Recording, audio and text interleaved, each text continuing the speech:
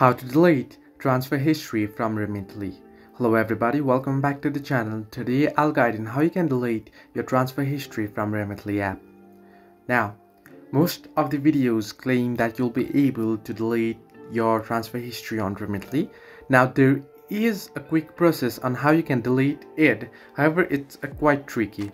Now if you open up Remitly app here, you'll get an interface like this once you're logged into your account. As you can see on the screen, it's loading up right now.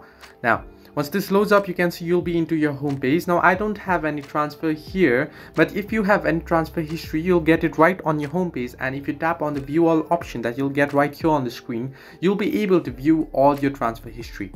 Now there, however, you won't find the delete option. Now the trick to delete it is, what you want to do is you want to tap on the My Remitly option at the very bottom right corner of the screen, and once they're at the very top, you can see the first option, profile information.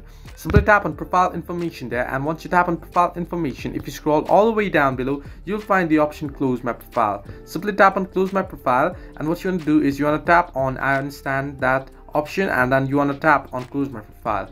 Now once you do this, if you close your profile and if you create a new profile, all your transfer history will be gone. So this is the only way you can remove your transfer history from Remitly. There is no any way to delete it from the app itself on your account. Hope this helped you. Do like and subscribe, and do not forget to leave a comment down below if you have any further issues.